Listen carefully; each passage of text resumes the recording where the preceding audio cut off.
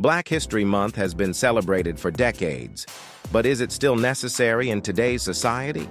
Some argue that we should celebrate and learn about African American contributions throughout the year rather than confining it to just one month. But let's not forget why Black History Month was created in the first place.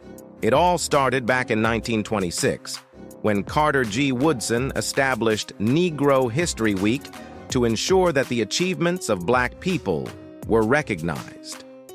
While progress has been made, racial inequality and prejudice still exist today.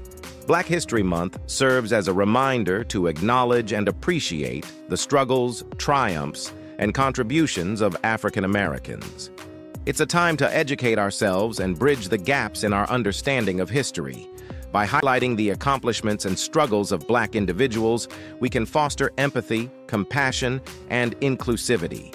Black History Month is not about division or exclusion, but about unity and recognizing the diversity that makes up our nation.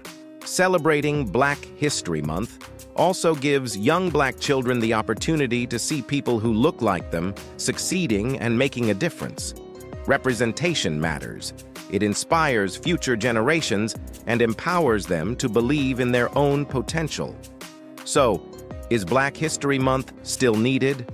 Absolutely.